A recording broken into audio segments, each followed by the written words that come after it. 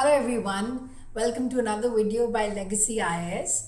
Here we're going to talk about something that often disturbs us. This is especially true with people who have been appearing for the UPSC examination for at least once, if not more.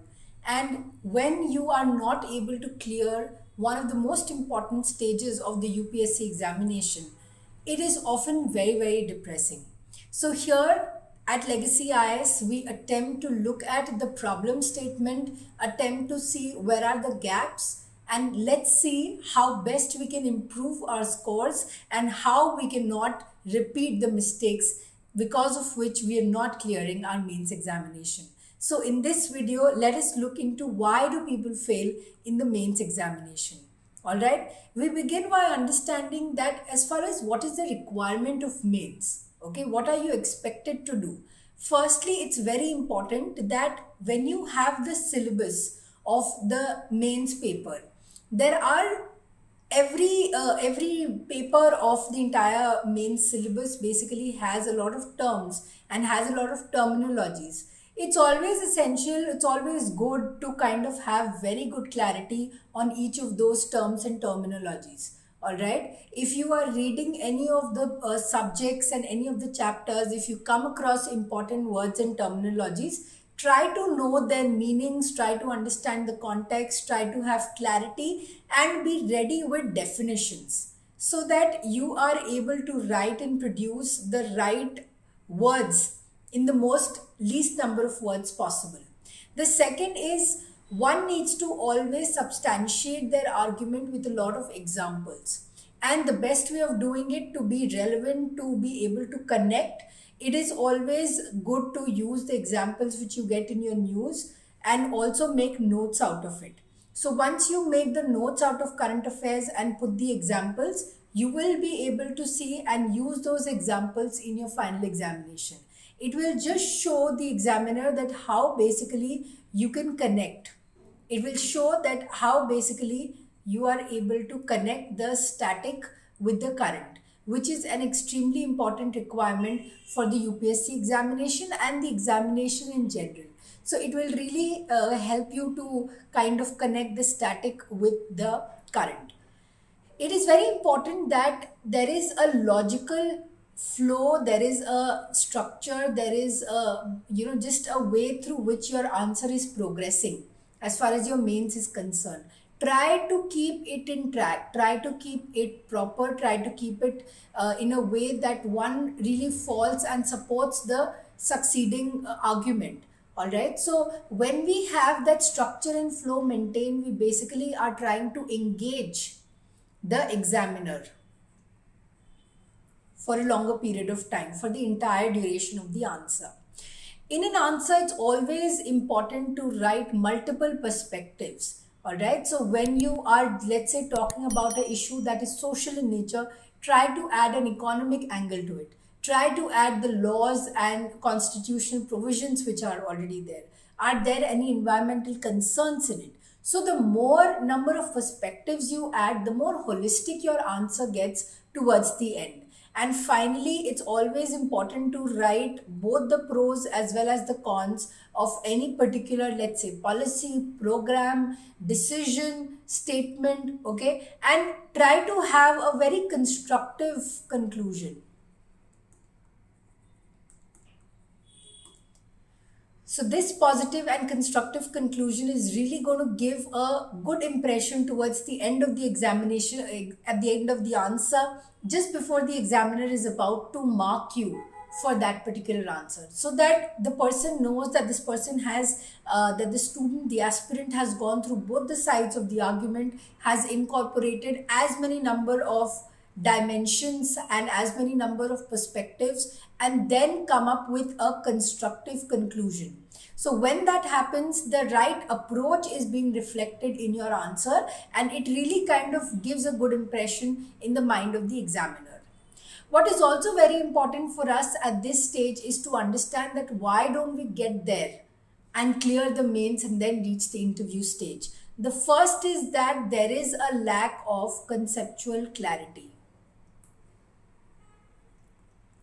In mains paper, the idea is to read less number of resources but more number of revisions to get that conceptual clarity. Hence, it is always advisable to go through your basics, to go through your NCRTs so that you get these gaps cleared. A lot of times, the higher standard books will come across a lot of terminologies, but you will not be able to give the exact definition of those terms and terminologies. Alright, so it's always good to go back to the basics, get your concepts clear, develop or clear or fill the gap that is there in your level of understanding, which will really go a long way in writing your mains answers. Often people look at the question and start writing. Let's say if there's a question on reasons, okay, state the reasons for this particular event. Now, besides reasons, you also have to give a background. You also have to give the effects. If it is a question on discussion, okay, or if it is asking you what are the benefits of this scheme, make sure you also write the challenges or the shortcomings. It will always be an incomplete answer if you don't write both sides of the coin. So always try to have multiple perspectives. Often people tend to write a lot of extra information. As it is, the word limit is specified, and in spite of that, if there is too much of extra unwanted information or sudden deviation, especially at the level of essays, where you're not sticking to the topic, then it becomes a problem for the examiner, and that examiner doesn't want to give you as much marks as he would have thought. Because you're not sticking to the topic, you're not sticking to the question that is being asked to you, right? In the same way, if your answer is equally disconnected from the question, from the topic, from the perspective, then that really creates a bad impression in the mind of the examiner. So it's very important that if the question is crisp and clear, you also write a similar answer that they are expecting out of you. We cannot make the mistake of exceeding the word limit. Alright, it is a basic instruction that is being given to you. So always try to stick to the word limit and always try to give best. That is why vocabulary and use of correct words is very, very important.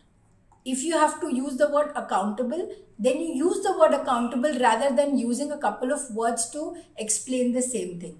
So that's why it's always said that try to get your keywords right. Okay, and this is where it comes to our main ways to improve the answer. If there are some important words that have to be used, let's say in the case of ethics, okay, if there are words like transparency, accountability, sustainability, all right, e-governance, all right, so then it is very important that you use those specific words and underline those words used. Draw attention that you have covered all the major points. Use a lot of bullets also. Okay, instead of really long sentences. So when you use the appropriate keywords, it just shows the examiner that this person has clarity. This person is well read. This person knows what he's talking about. Alright. Like I was telling you that it's always good to go through the syllabus of the mains paper. And for all the major words that are there, just prepare a very, very short 1-2 liner definition of that particular term. If there's a term of regionalism, if there's a term communalism, just know what exactly these words mean. We are able to explain it when we try talking about it. But if you were to just write in the most minimal words possible, what is that definition, or how would you define regionalism or globalization, etc.?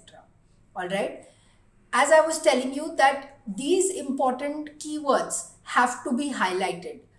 Instead of using multiple colors, instead of, changing pens, a simple way of going ahead is underlining them, drawing attention, trying to, not just terms. In fact, you could draw attention to some events also. All right. Some phrases also. All right. Like think globally, act locally, or events like some of the important causes and effects can have an important event which led to the entire event in which the question is being asked. So if there are important events, phrases, not only do you put them in separate bullets, but also if you underline them, it really would draw attention of the examiner to those things and will help you fetch much better marks. It is very important, as I've been telling you, that focus, revise multiple times. Okay, when you revise multiple times, then basically you are able to achieve this conceptual clarity. A lot also helps by appearing for the mock tests. The mock tests, the mock examinations really help you to prepare yourself in the very best way to, kind of see and check that really if all the things that you've read are ingrained, consolidated and clear in your head. So multiple revisions help in developing or strengthening this conceptual clarity. But this conceptual clarity can also come through mock tests, through peer discussion, all right, through group study. A lot of times those also help. And revision is basically something that for which making notes is very, very important. How we basically make notes of the topic so that in the least number of time we are able to cover maximum portion, subjects and topics. So for you to do good revision, it's important that you make good notes. All right. So this is the way through which you basically approach your mains. Try to look at the areas in which generally we tend to make a lot of mistakes, but at the same time, look at the ways through which you can really enhance your answer. And then through repeated attempts of mock tests and also revisions, I really hope that you'll be able to ace the mains exam in the next year. So I wish you all the best in this journey. Keep watching Legacy IAS for more such informative videos.